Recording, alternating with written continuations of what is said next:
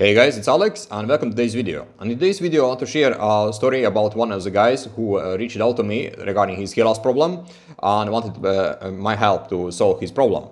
And before he basically reached out to me, he had already tried the finasteride, he had tried RU 58, 80, 41, he had tried the minoxidil, microneedling, but it was not giving results he was looking for. And basically what happened is that he was able to get some velluish hair on the scalp, but there was no major changes. It was not a kind of game changer for him, and he wanted to have a full recovery. So basically what happened is that he reached out to me around 4 months ago, and we started to work together on his problem to get solution to his hair loss.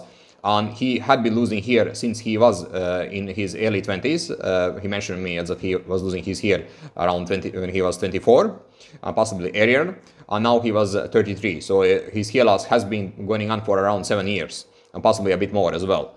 And basically I want to show you what happened and what kind of results he was able to get. So this is a picture of him when he reached out to me. Like if you look closely, you can see velluish hairs on the crown area, right?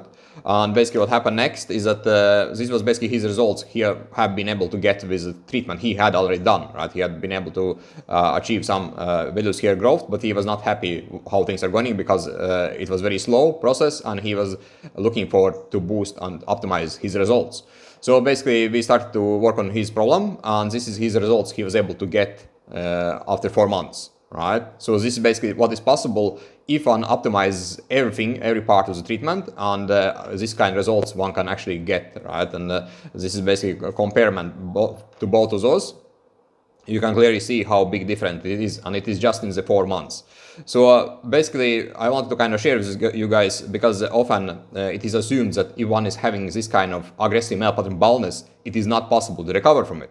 But as you can see in my case, I have been able to recover very nicely from male pattern baldness, and in this guy's case as well, right? Because he had been losing hair for at least 7 years, and he was still able to recover very nicely his crown area with the right approach and addressing all the underlying conditions, and actually being able to do so, right? Of course, it did require quite a lot of work, but he was able to achieve it because he wanted to get results.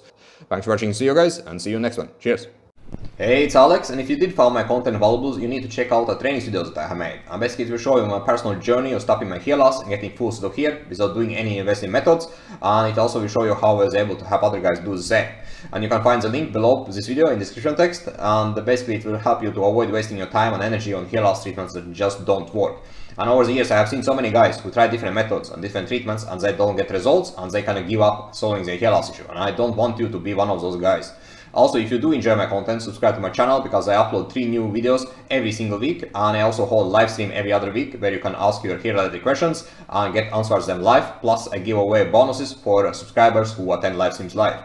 Thanks for watching, and see you on the next video.